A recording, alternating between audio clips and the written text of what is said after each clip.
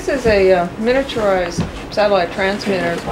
It's just been recently, the last few years, the electronics circuitry have reduced the size so that you can put a transmitter inside a bird with a super small battery. 192. So this transmitter transmits a signal for 6 hours every 90 hours and should last about 4 to 6 months.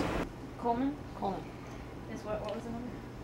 24.60. Transmitter itself is actually put in the air sac abdomen of the bird. This allows the transmitter to continue to transmit and not interfere with diving or feeding of the bird, and should survive the winter.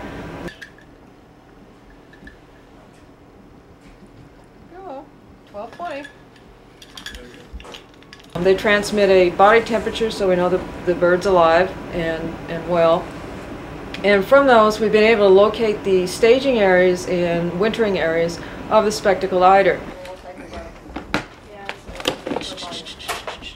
She goes right in there.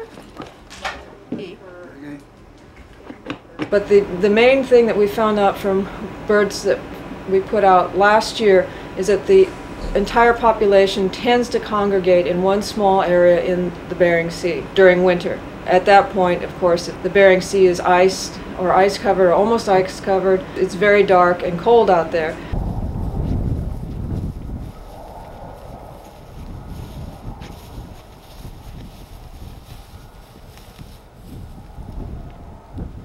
The goal is to locate the wintering areas of these birds. Until we started this project, was totally unknown. It had been guessed at, but we've actually now located the wintering area.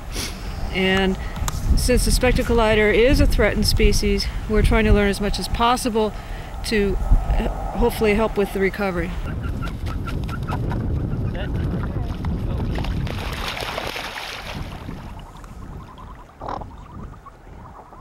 Hello, my name is Matt Sexton, wildlife biologist with the USGS Alaska Science Center in Anchorage, Alaska. In 2008, we began a project to repeat and expand upon the original satellite telemetry work of Margaret Peterson in the 1990s. The spectacled eider was listed as a threatened species in 1993. In 2001, critical habitat was designated for the spectacled eider in coastal areas of the Chukchi Sea, Bering Sea, and also in the northern Bering Sea wintering area. In 2008, we began a project to repeat Margaret's original satellite telemetry work with spectacled eiders. Since then, we've deployed over 100 satellite transmitters at breeding areas on the western and northern coasts of Alaska.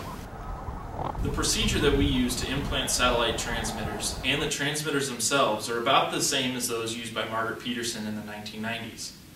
However, improvements on satellite telemetry technology since then allow us to use batteries that will provide up to 2 years of location information on a weekly basis.